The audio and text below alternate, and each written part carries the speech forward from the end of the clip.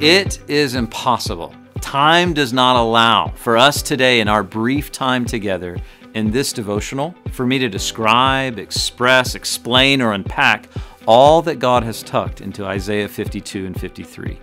You see, these two chapters are a profound poetic portrayal of a suffering servant, a prophetic description of Jesus and the work that he would accomplish on the cross.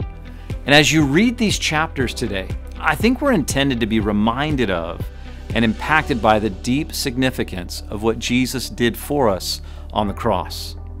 In an effort to allow time for that, for us to be reminded of how much God loves us, what Jesus did for us, let me read a portion of Isaiah 53 to highlight the significance of Jesus' sacrifice for us.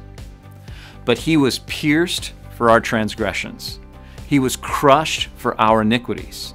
The punishment that brought us peace was on him, and by his wounds we are healed. We all, like sheep, have gone astray. Each of us has turned to our own way, and the Lord has laid on him the iniquity of us all. He was oppressed and afflicted, yet he did not open his mouth. He was led like a lamb to the slaughter, and as a sheep before its shearers is silent, so he did not open his mouth.